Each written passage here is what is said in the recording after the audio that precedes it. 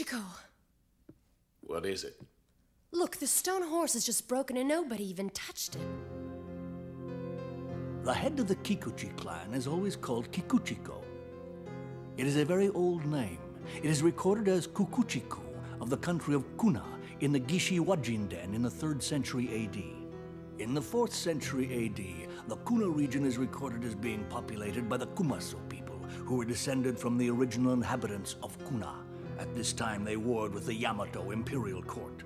Now, the descendants of the Kumaso are known as the Kikuchi Clan, and they gathered at Kumamoto Prefecture in the main house of the Kikuchi Clan. The present head of the clan, Kazuhiko Kikuchi, is the 73rd Kikuchiko in the dynasty. Kikuchiko.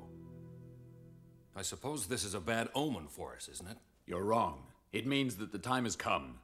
According to legend, it means it's the time that the heavenly dappled colt is torn to pieces and Susanoo, the god of darkness, appears on Earth.